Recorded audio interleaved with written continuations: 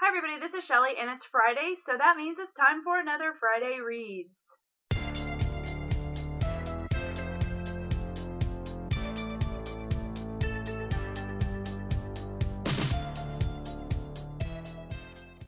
So I finished a book last night and it was book 3 in a trilogy and it's by an author that I really like, and it was kind of emotional ending, I guess you could say. And so I wanted something kind of light.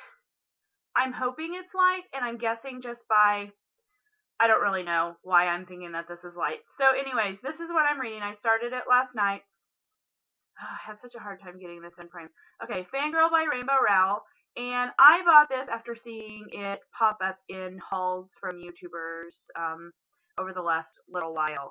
And I'm enjoying it so far. I'm on chapter 3, and part of the reason that I wanted to read this one now also is because NaNoWriMo is coming to a close. And I know I've talked about this on one of my other videos probably, about how I believe in 2010 or 2011, Rainbow Rowell actually started writing this book during NaNoWriMo.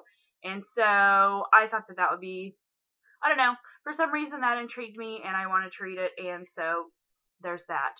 And like I said, NaNoWriMo is coming to an end, and I have 2 days left, and I have still about 8,000 words to do. So I don't know that I'll get to another book this weekend.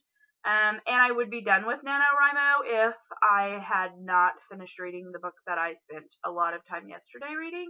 But if by some chance I do get done reading Fangirl and I get done with my NaNoWriMo words, then I will be reading I Love My Healed Heart by Sabrina Lacey. And this is a review book.